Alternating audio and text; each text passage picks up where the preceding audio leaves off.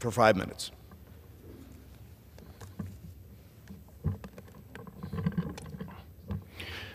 Well, thank you, Mr. Speaker.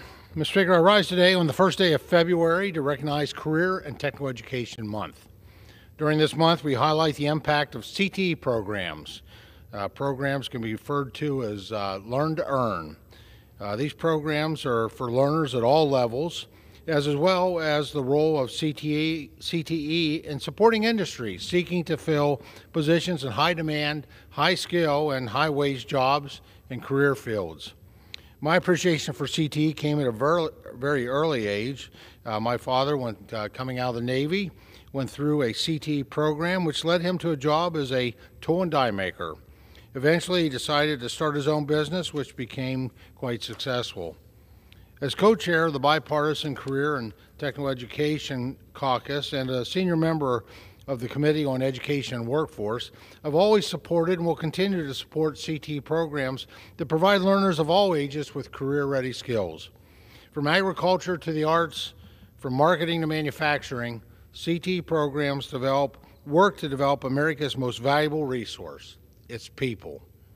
While one-size-fits-all approach to education is not an effective way to prepare students for the workforce, and we're doing students a great disservice when we only promote what is considered a traditional college experience.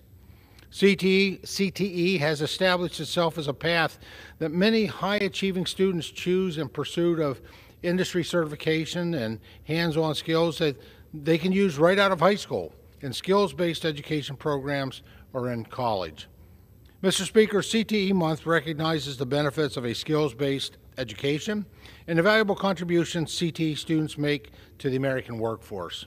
Congress recognized the importance of CTE when we passed the Strengthening Career and Technical Education for the 21st Century Act, which helps to close the skills gap by modernizing the federal investment in CTE programs and connecting educators with industry stakeholders. This bill was later signed into law by President Trump in 2018. While this is a major milestone, there is still much more work to be done.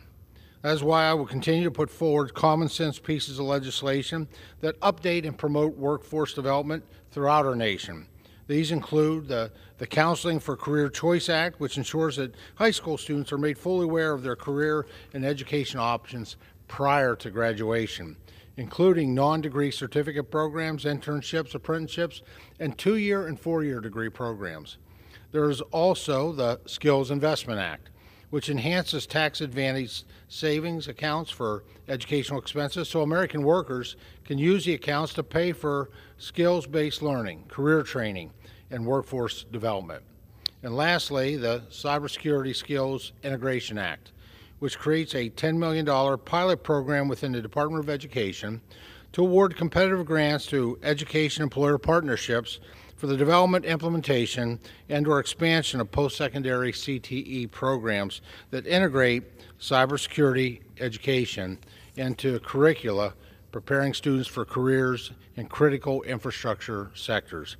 In closing, Mr. Speaker, I encourage my fellow colleagues to join my co-chair, Mrs. Bonamici of Oregon, and me on the Bipartisan House Career and Technical Education Caucus as we work to restore the rungs on the ladder of opportunity for all. Thank you, Mr. Speaker, and I yield back the balance of my time.